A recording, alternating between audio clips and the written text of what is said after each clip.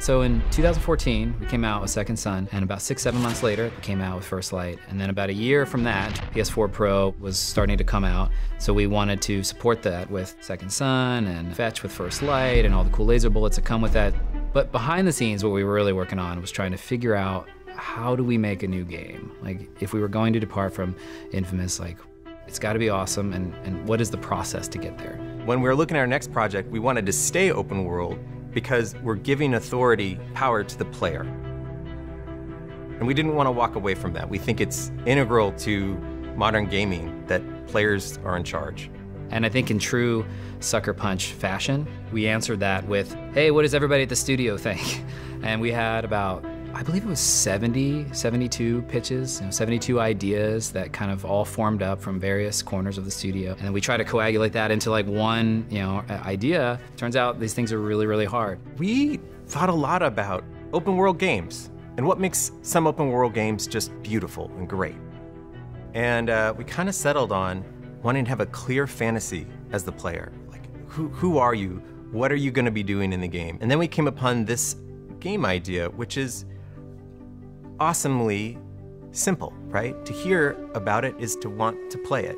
Who doesn't want to go to feudal Japan? Who doesn't want to be a samurai with a katana on their hip, right? When you tell somebody that you get to play as a samurai, you don't really have to say anything else. You just say that fantasy, and everybody just builds a list of scenarios and narratives and gameplay scenes that you might get to play in that.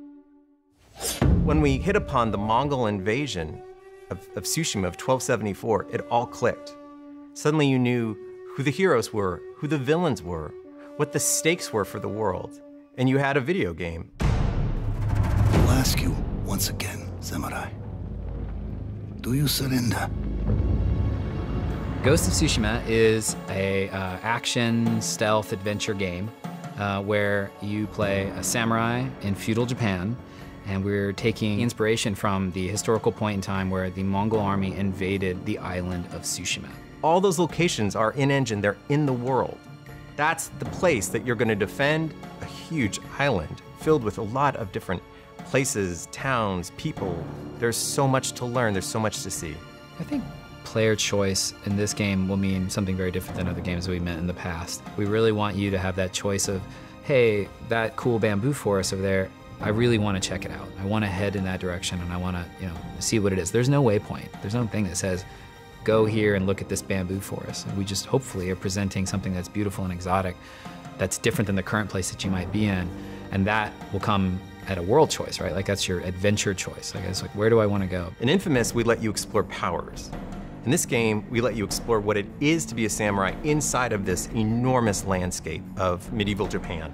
Here at the studio, sometimes we talk about the world as a character. And I think that even in Second Son, we pushed really hard to make the flavors of the world come alive. There's all these other elements that make you remember what it really felt like to be a tourist in this place. And we're going to do the same thing for this game, starting with some of the shots you see in the trailer.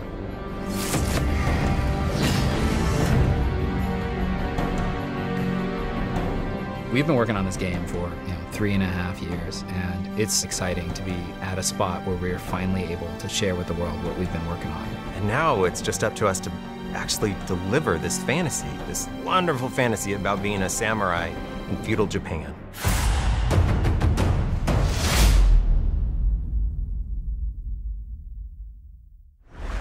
PlayStation